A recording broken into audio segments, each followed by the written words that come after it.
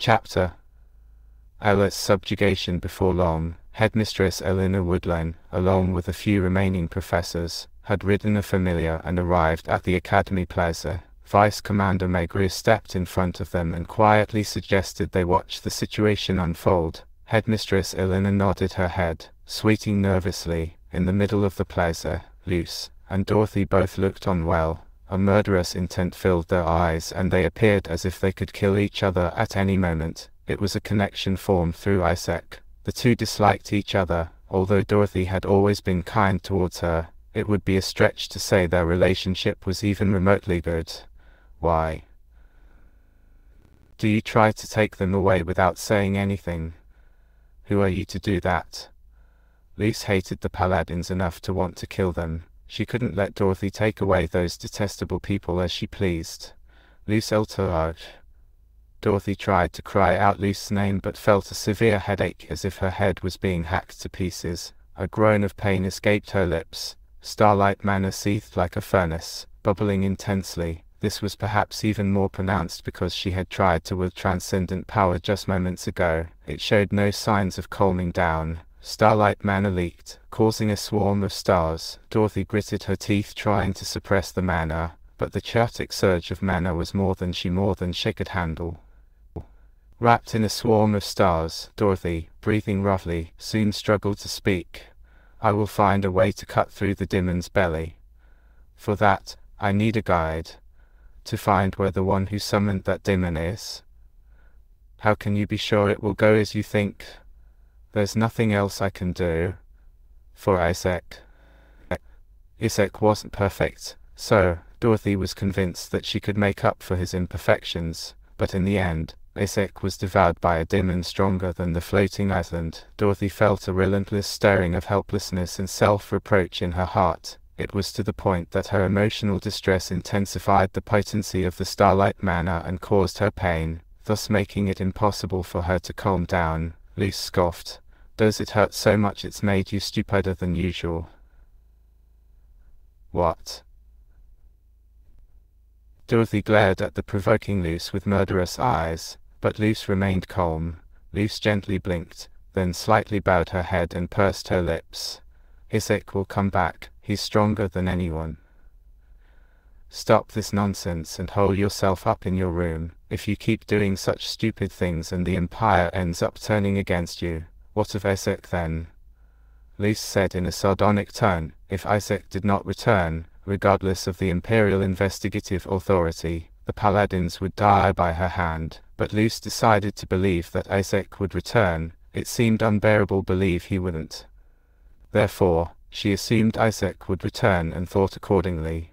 If Isaac is saddened because of you, the only thought that will fill my mind is of killing you. Dorothy flinched and struggled to clear her pain-clouded mind. She acknowledged she hadn't considered Isaac's feelings, but despite that, all she wanted now was to save him. Dorothy thought that rescuing him was the priority. Dorothy wanted to voice hopeful words like Luce, but no matter how much she thought about it, the demon above was too strong. As mentioned before, the power of all in the world had made that clear. Because of that, she became impatient. So, she had to do her best to save Isaac. Still, The starlight that had been flowing in Dorothy's eyes flickered vividly. Something that appeared dreamy in Dorothy's vision suddenly grabbed her hand forcefully. Her starlight mana began to bubble like molten hot lava. A chilling mana spread from Dorothy. The only thing Dorothy could manage to do before succumbing the pain was to cast a starlight barrier to protect the Paladins who could be the guides to Wonderland, the innocent Luce, the Imperial Knights, and the faculty members who had come to the plaza. God! Dorothy screamed. She clutched her head with both hands and screamed. Luce and the Imperial Knights were all shocked. They reflexively took up combat stances. Stars filled the plaza, and the strange mana settled like gravity. The structures and stage of the plaza were shattered and crushed, cowering around Dorothy. A swarm of stars violently rose. The colorful swarm of stars gradually became duller. At first glance, Dorothy's body reflected through the star cluster, and several eyes shone out. Luce couldn't understand what this phenomenon could be. On the top floor of the Hegel Magic Tower, Aurelius, while alone in the tower, felt Dorothy's manner. Feeling strong anxiety, she hurriedly left the tower and headed for the Academy Plaza. The Defendor forces guarding the island also turned their heads in Dorothy's direction, even the demon imitating the night sky rift. The demon, who had been still for 4 days, reacted to the strange manner Dorothy was emitting. "Just what the hell are you?"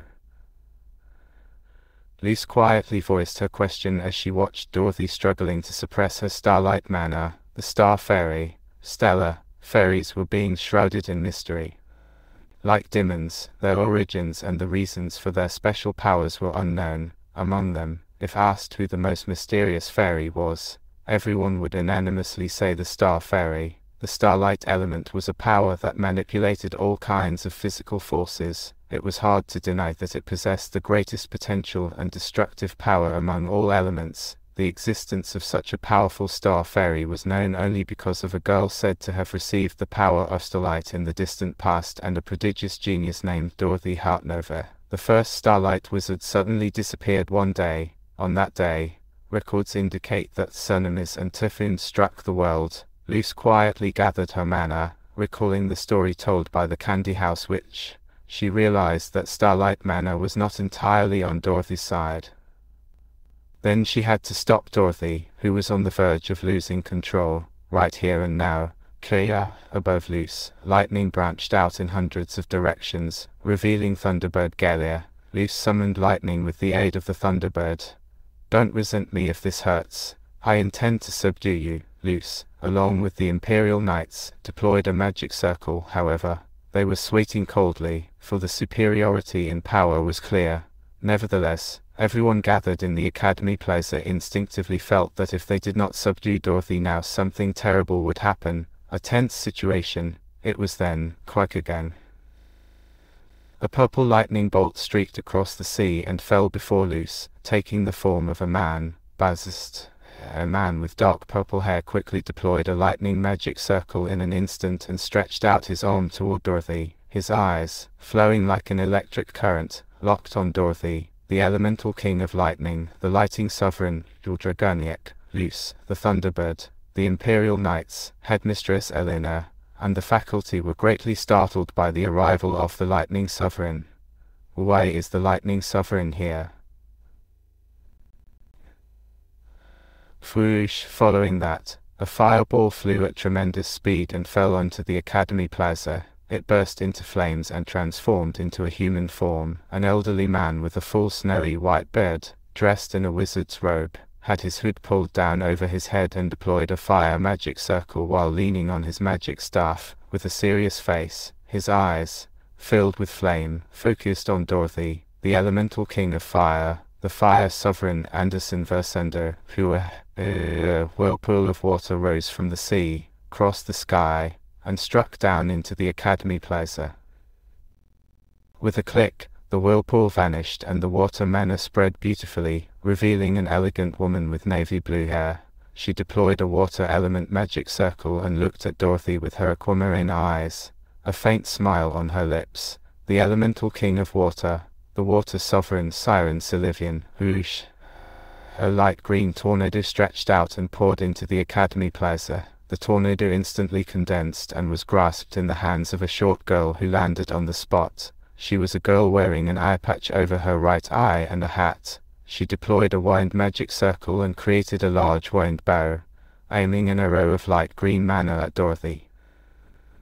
Holding the bow was a large arm made of mana, crafted from condensed wind. The girl stood still, looking at Dorothy expressionlessly. The elemental king of wind, the wind sovereign Erin Campbell, the pinnacle of each element and the strongest humans in the world. The sight of the 4 elemental kings gathered as if they had made an agreement left the onlookers speechless. Luce felt their mana. Each one of them possessed immense mana. Its depth was unfathomable. Even she, who wielded the Thunderbird, felt like mere dust before them. The elemental kings, each maintaining a distance, surrounded Dorothy. All were wary of her. How did the elemental kings appear all at once? Run. When Vice Commander of the Imperial Knights Magru questioned, Fire Sovereign Anderson responded solemnly. If something like that goes berserk, who knows what could happen? Dorothy was still groaning and suffering, unable to control her starlight mana. We thought to stop the demon in the sky if the Empire fails in its subjugation. But not you, Dorothy Hartnova. If you can't suppress that mana right now, we don't know what disaster may strike. Dorothy's name was world famous. She had received the blessings of the Lord Manhala and was chosen by the Star Fairy. The Elemental Kings were all well aware of her. Since the Ice Sovereign revealed himself, the Elemental Kings had been keeping a watchful eye on Merchant Academy. They all came here together upon sensing the chilling mana emanating from Dorothy. If Dorothy couldn't suppress her mana and it were to run wild, the Elemental Kings couldn't predict how dangerous a being might emerge. It feels unsatisfactory to do this to a student. Hey kid, can you try to calm down? We don't want to be doing this either. The elegant woman, Water Sovereign Siren, said this with a kind smile. In contrast, Lightning Sovereign Jewel couldn't say a word. He only furrowed his brows. That Jewel recalled the unknown being with many eyes hidden within Isaac. The intimidating aura the being emitted was now being felt from the rampaging Dorothy. Jewel felt a sense of discord from this fact. It felt as if Dorothy was in the process of becoming such an entity. Luce moved even closer to Dorothy. Thanks to the starlight protective barrier, she could approach safely. The intense and erratic gravity around Dorothy would have distorted anybody who approached without protection. Luce turned her back to Dorothy and extended her arms to the sides. The onlookers in the plaza were greatly alarmed by this, and Dorothy was startled as well. Honestly, I don't even understand what's happening, and I dislike you, but still. Thunderbird shot into the sky, spreading flashes of lightning. He was solely following his master's will. Luce showed her determination to the Elemental Kings. If something happens to you, wouldn't Isaac be sad?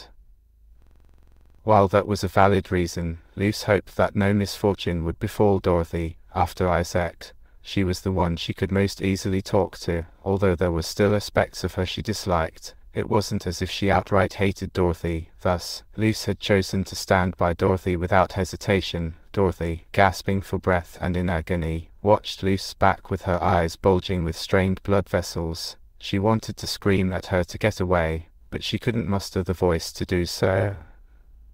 I'm sorry about this, Wayne Sovereign Erin said calmly with her eyes closed. She didn't know how close Luce and Dorothy were, but she couldn't just stand by and watch Dorothy's rampage. Dorothy needed to be subdued. The will of the Elemental Kings were unified, and the magic circle they deployed emitted a powerful light. At that moment, the storm settled. Suddenly, a sharp blood wind swept around Dorothy and Luce, as if intent on protecting them. It was a wind so sharp that it could slice through flesh upon contact. The wind magic was intended as a threat, so it harmed no one. However, because of the wind, the Elemental Kings seized their magic and observed the situation. A girl with light green hair landed near Luce and Dorothy. With bloodshot eyes, she scanned the Elemental Kings. Her expression hardened. It was Kaya Astria. She too appeared worn out, having not slept for 4 days. Kaya casted Blood Tree around herself and Dorothy to protect them from the overflowing starlight mana. She attempted to heal Dorothy while resisting the rebellious starlight mana, and then, taking a deep breath, she shouted loudly, "Can't you all sense it?" Just moments ago, Kaya had been near the abyss because she didn't want to rest without doing anything, and just now, she had faintly felt the burgeoning ice mana emanating from the demon in the starry sky. Kaya extended her right arm upwards, pointing at the demon in the sky. Ice mana. The people in the plaza, except for the Elemental Kings, didn't understand what Kaya was saying. Even the Elemental Kings were slow to catch on, as they were focused on the out-of-control starlight mana. Soon, an anomaly occurred. The sky trembled. No, the abyss itself began to shudder. At that moment, a terrifying amount of ice mana descended upon the area. The Elemental Kings, the Imperial Knights, Headmistress Elena and the faculty, and Dorothy and Luce felt chills run down their spines and quickly looked up. It was the moment that confirmed the survival of a man. Everyone, prepare to welcome him. Even the blood tree shield was insufficient to block Dorothy's mana. Kaya endured the pain of her body twisting and her flesh tearing as she stayed by Dorothy's side, rapidly healing her injuries with the power of the plant element. With a resolute face, she exclaimed, "Sir Isaac will return. Isaac is alive, thus, he will defeat the demon and return." Such a belief was reflected on Kay's face. It was 4 days ago. It was after Isaac had been devoured by the abyss while holding Alice Carroll. "Baby." Alice slowly opened her eyes, feeling a sense of weightlessness. She was being held in a princess carry by a man. Silver blue hair filled her vision. "Are you awake?" Isaac flashed Alice a gentle smile.